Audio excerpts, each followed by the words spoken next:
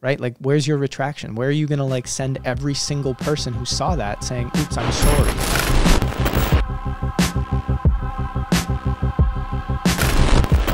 Leading up to elections, you get banned on Facebook, right? So what that means is your personal Facebook page gets banned, meaning you can no longer access Facebook as an individual and as Collective Evolution, because now all the admins of Collective Evolution are banned. And so basically it's like an empty ship, right? Like it's still there. We didn't ban you. Right. We didn't ban Collective Evolution, but it's a perfect shadow ban. Nobody can post. Right. And then all of a sudden the election rolls through. Joe Biden is declared a winner. And the second that happens, boom, you're back. No explanation, no email, no nothing, correct? That's correct. Yeah, I actually got a message from a friend who said, hey, just for kicks, I went and like looked up your account today, and did you know that your account's back? And I'm like, no way. So like, you know, I went and I looked, and I was like, wow. And then I went and I looked at Arjun's, because he was the other admin that got deleted, and I'm like, his is back. I'm like, you know, I've spoken to a ton of people over the course of the last many years, and, you know, a lot of deletions, a lot of appeals, a lot of connections in that Facebook that people have never seen them come back. Never. I've never seen them come back. We refer to this one period of time, I think it was 2016, late 2016, where I call it the purge. There was just a purge of a bunch of Facebook pages, all of which, some of which are, I would call alternative news, some of which were conspiratorial for sure, some of which were definitely in different categories. They were clickbait. A lot of them were clickbait. Yeah, let's put it that way. There was a lot of like, let's try and engineer headlines that essentially get clicks, whether or not they're true or not, it doesn't matter. Yeah. And it's like, you know, you can bring up conversations like, hey, were there giants in North America before the Europeans came? Yeah. And I don't know. Like, I don't know if that's true or not. I have no idea. Obviously, our history books say that's not the case. But people ask questions, and then they're like, oh, we found this evidence that there might have been giantism in North America. Again, this is just a random topic, but why can't we fantasize about that? Right. Yeah. Why can't we pretend and say, maybe UFOs have landed here. Yeah. Maybe this thing is going down. Maybe, it doesn't matter what the topic is. Why can't we have that conversation? Yeah. And that's what I don't like. And what I don't like about that is that they're doing it in a shadow way. Right. Because nobody knew that you got banned, and you couldn't. Even when you get banned, you can't say it. No. You're muted. It's like having your megaphone fully cut, and then you're banned from the public square. So how could you possibly, what can you do to say anything other than, okay, I guess you can send out a newsletter, but then they attack your newsletter. I guess you can go on Instagram, but they might ban you there. And Facebook is owned by, or Instagram is owned by Facebook. Yeah. So on and so forth, right? So, but without a doubt, I saw people, Instagram stories go from like thousands of views to less than 100. And the only way that you would see their Instagram stories is that you went and searched them and then clicked on it. Yeah. So they weren't banned, but they also had no capacity to then share their point of view. Right. And what that meant is that somehow an algorithm or a person or both chose to say, this person has a view that it might be seen as not true. Right. And, or might elicit some level of revolt or hesitancy or controversy or some level of like anti-mainstream narrative. Right. And then make the decision that can't exist at this moment. Yeah. It's a fascinating phenomenon. And you know, a lot of it, you know, we kind of saw coming in some regards. I will say that at this moment, I just have no idea where to put my hand as I'm sitting here. Like it's like I feel like a lemon. Like I hope people don't, you know, judge my credibility by where my hand is. But I want to get to you in comedy later and your use of comedy. We can do this. Yeah. We can do this. Yeah. I was going into a movie theater way back, and gosh, it had to have been like 2013 or 2014. Probably knew where to put my hand on that day, but we had just finished sending a message, and I was joking around. It was like the meeting of the Dons. Yeah. And essentially it was saying to a whole bunch of like prominent websites that were, you know, in the alternative newsy space or in the like, hey, let's talk about some mysterious stuff space sort of thing. Yep. A lot of popular pages that are out there. People probably know a lot of the ones that they were. Some of them, a lot of them actually got purged. Yep. And I pulled together a lot of the top admins, and I said, hey, like, I think it's important that we start communicating. We set up some, not only ground rules for how to conduct ourselves, but being more careful, because if we're not more careful about what's happening, then like there's eventually going to be repercussions, because there was a lot of, like you were saying, like, hey, here's a headline, here's an article, and like it was a Wild West. So it was like, let's say somebody on our site, let's say, and this happened all over the place. So it happened everywhere. Right. Nobody's like super like, nobody's immune. Even Collective Evolution is not immune. Yeah. It's like you would see an article and then you would say, okay, this is going viral. Like, let's write about this, right? So what we would do as a company is we'd go, okay, is this true? And we'd look through and we'd verify it, and we'd like do the work and whatever. Then we would write our take on it and put our own spice on it, right? Yeah. Mm-hmm. Whereas what was happening in most of the other spaces was, okay, like this article is going viral. Right. Yeah. Then they would just copy, paste, print. Yeah. Right. And there was no vetting in the process, right? Yeah. Mm-hmm. And slowly but surely it was like, you're watching as like, fake news is being spread. Like it's happening, right?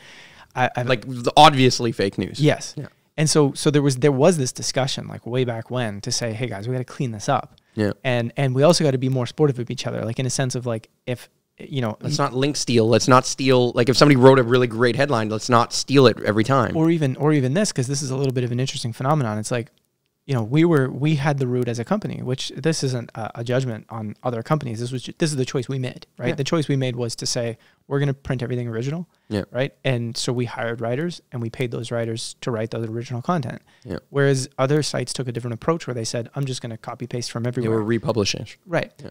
And so what would happen is like, I'm spending money to produce content that then someone's just taking right away. And then they're coming to like our share for share deals and they're like trying to share them before we can get ours out. Yeah. So it's like, I'm spending money for them to make money. And so it was kind of like this, like, okay, the most important thing is the message getting out, especially if it's true. Right. Sure. But at the same time, topic is important. Right. At the same time, it's like, there's so much cannibalization that was happening where it was like, yeah, sure. If you're a single person that's like just copy and pasting 10 articles a day, you can sit there and make a ton of money. Well, an organization who's trying to vet information and like do it properly, my position on it is it's doing it properly, right? Yeah. Mm-hmm. And I'm kind of hurting because you're taking away all of my all of our hard work. And so we kind of said, hey, that is part of a ground rule we need to discuss. Maybe we can find a fair collaboration there. And then there was the other aspect of, hey, let's clean it up. Yeah. And then there was more sites that would emerge that would like Mel Gibson said there's satanic pedophiles in Hollywood, and it's like, well, hold on a second. It's like, we know Mel Gibson didn't say that because there's absolutely no record of Mel Gibson saying that. So unless this one single journalist from a particular thing somehow met with Mel Gibson for lunch that day and then just said this, and there was no source, and there was there's so many of those stories that happen that touch on things that like, yeah, there might be some truth to that. Yeah. I could see how that's possible, but this particular story is not credible. Yeah. That was starting to just flood the internet.